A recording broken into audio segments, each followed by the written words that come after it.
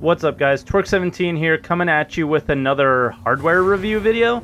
We haven't done one of these in a while, but we did get the TFlight rudder pedals from Thrustmaster, straight from Thrustmaster, who, funny story, I reached out to probably a year ago and didn't think I got an answer back when, in fact, I did and never saw the email. So I messaged them back and said, hey, do you guys still care to do anything with me? And they said sure. So they sent me out these TFlight rudder pedals, and we're going to give them a try and give a little review on them and see how they work in our game that we like to play, Star Citizen. Now, once again, I do feel obligated to say that Thrustmaster did send these pedals out to me, but this review is entirely my own opinions. Thrustmaster didn't tell me to say anything. They just simply said, enjoy the product and let us know what you think about it. Okay, now that we're through with that, I want to talk about the build quality right off the bat. When you pick up the box, it's pretty lightweight.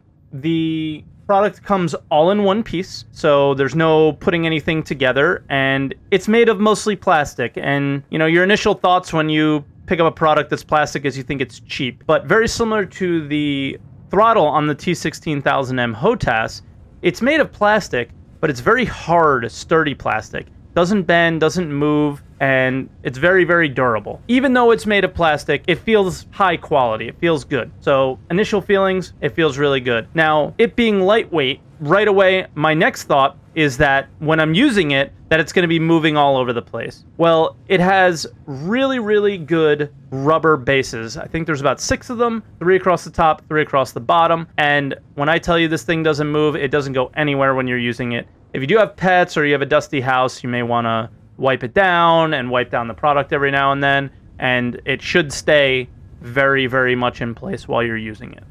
One of the coolest things about the TFlight rudder pedals is that it works with the entire Thrustmaster flight sim ecosystem. And if you go to their website or even on the box of the product, you can see a big image of all the different hardware pieces that Thrustmaster has made that this product works with. I'm going to overlay that image on the screen so you guys can see it and see if you own one of these products and see if it works within the ecosystem for you. But, you know, it works with the more expensive Warthog HOTAS. It works with the more budget entry-level T16000M HOTAS. And it even works on a PS4. But more importantly, it works standalone.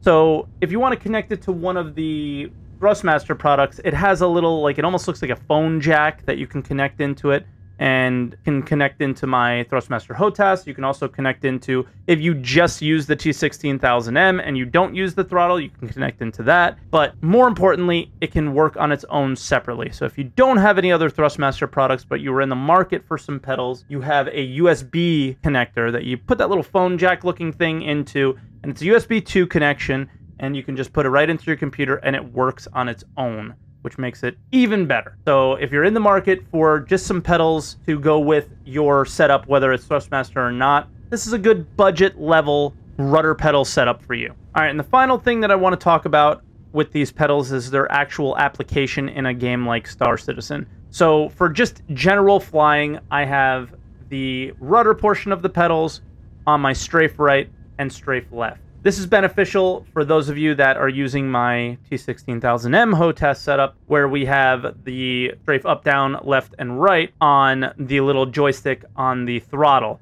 Sometimes when you try and strafe up, you end up strafing a little bit to the left and right when you may not want to. So now I'm able to take strafe right and left off of that and put it on my feet, which makes the strafing up and down perfectly up and down, which is really, really nice. Now, the issue that I have with it is that the pedals are a little bit sensitive. So I don't have any flying applications on the forward and back portion of the pedal, like the gas pedal movement, because they're a little bit too sensitive and I hit them too often when I'm trying to fly around. Also, the actual rudders are a little bit sensitive, so while I'm flying and trying to fly at high speeds, I'm actually not able to reach max speed because I'm strafing right or left, and in Star Citizen that slows you down. So I need to create some dead zones either in the Star Citizen software or their options menu or the Thrustmaster software on their website. Now in combat, the experiences are very similar. I basically just use the pedals to strafe right and strafe left. The only benefit of this is it allows me to focus a little bit more on my hands and actually aiming at the target, which I don't do very well in this video. I'm not a very good combat pilot, so I apologize. Now, the real reason I asked Thrustmaster for these pedals, in particular, was to use them with mining. The mining laser and the mining throttle are very difficult to control in Star Citizen. The default control scheme for them is the mouse wheel, and you move it up and down. If you're a joystick user and you're flying around with your ship, you really can't afford to take your hand off your joystick and put it on your mouse. So I put it on my 216,000M and the little throttle right behind the joystick. But the problem with that is that throttle is really short. So when you move it up and down, you end up overcharging the rock too often because it's just not a wide enough range. So if I move it up a little bit, it shoots up or it shoots down, and it's not really easy to manage. So I thought, what a great application if I can place the axis of the mining laser on my right foot and make the little gas pedal motion. And you could be so fine because it's such a natural movement for someone who drives a car. And I've had such a great experience in mining in Star Citizen with this ever since, and I don't think I can ever go back. And not only that, but I also expect similar game mechanics like this in the future in Star Citizen. And maybe you can apply that to your left foot for salvaging, or for scanning, or for hacking, or for anything that comes in the future that requires an axis of movement in Star Citizen. I have an open foot now on my left foot, and I can use that. So I'm really excited. I really am happy with the pedals in particular for mining, and just in general overall in Star Citizen. I don't really play any other flight sims, so I'm sure you can find an application in other flight sims like DCS or Elite Dangerous and games like that. But for me, mining in Star Citizen is where I'm really happy with this product. And alright guys, that's going to wrap up this video for today. I really want to thank Thrustmaster for sending me out these pedals. I really appreciate it.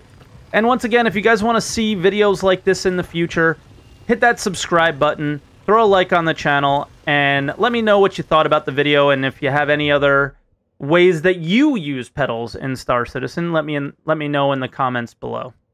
And I'll see you guys in the next video.